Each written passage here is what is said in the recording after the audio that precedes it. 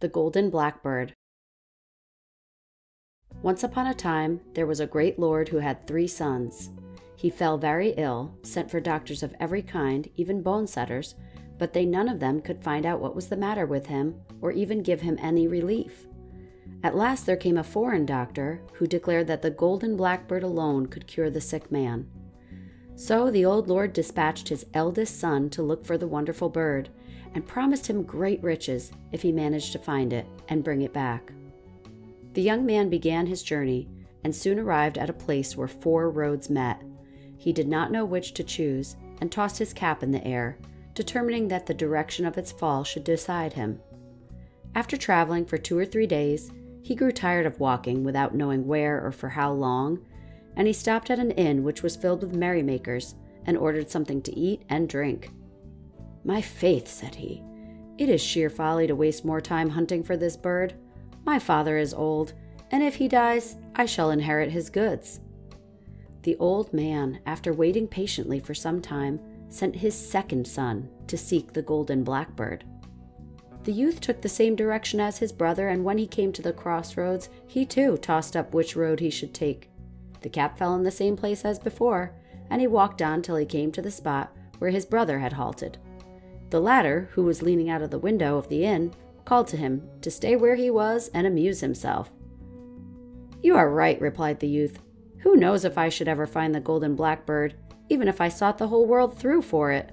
At the worst, if the old man dies, we shall have his property."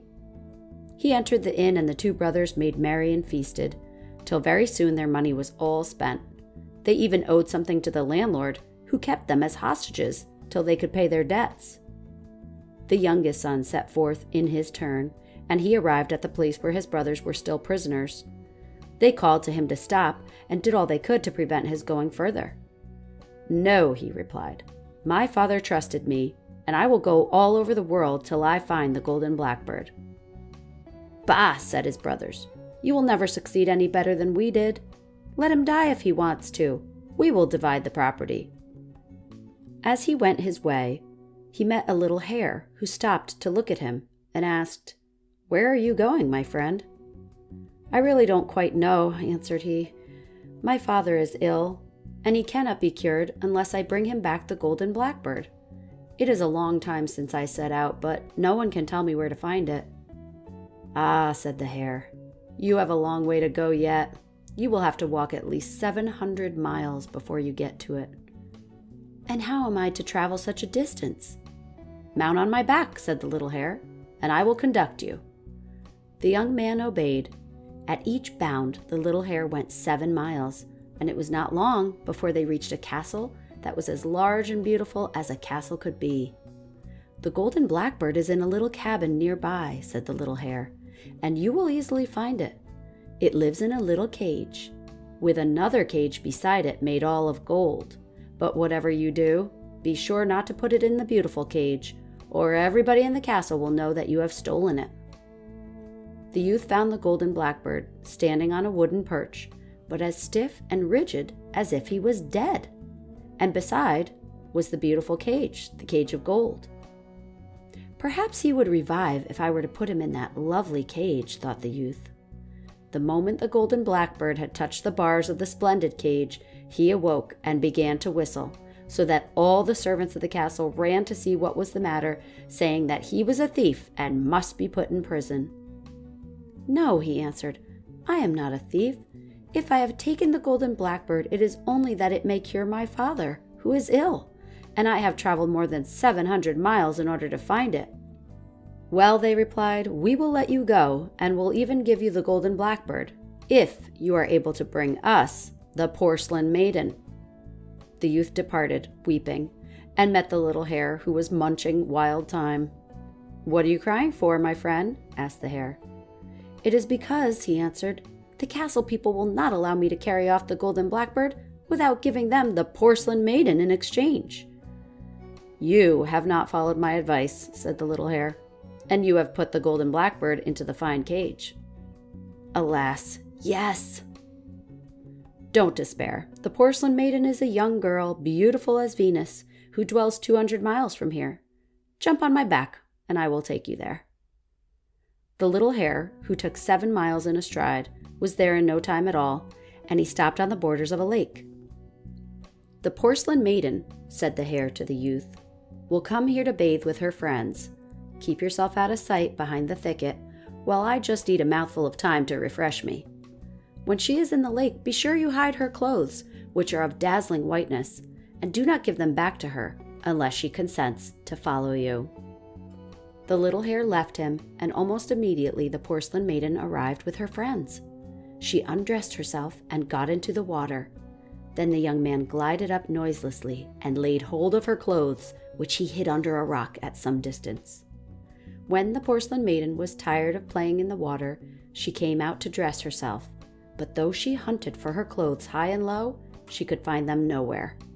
Her friends helped her in the search, but, seeing at last that it was of no use, they left her alone on the bank, weeping bitterly. "Why do you cry?" said the young man, approaching her. "Alas," answered she, "while I was bathing, someone stole my clothes, and my friends have abandoned me."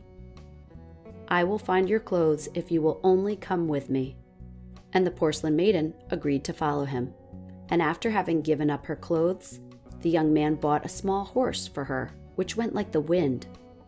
The little hare brought them both back to seek for the Golden Blackbird, and when they drew near the castle where it lived, the little hare said to the young man, "Now, do be a little sharper than you were before, and you will manage to carry off both the Golden Blackbird and the porcelain maiden. Take the golden cage in one hand and leave the bird in the old cage where he is, and bring that away too." The little hare then vanished. The youth did as he was bid, and the castle servants never noticed that he was carrying off the Golden Blackbird. When he reached the inn where his brothers were detained, he delivered them by paying their debt. They set out all together, but as the 2 elder brothers were jealous of the success of the youngest, they took the opportunity as they were passing by the shores of a lake to throw themselves upon him, seize the Golden Blackbird, and fling him in the water. Then they continued their journey, taking with them the porcelain maiden, in the firm belief that their brother was drowned.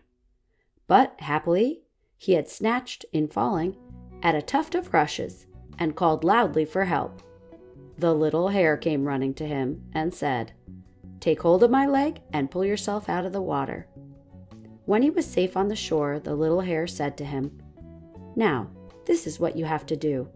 Dress yourself like a Breton, seeking a place as a stable boy, and go and offer your services to your father. Once there, you will easily be able to make him understand the truth." The young man did as the little hare bade him, and he went to his father's castle and inquired if they were not in want of a stable boy. "Yes," replied his father, "very much indeed, but it is not an easy place.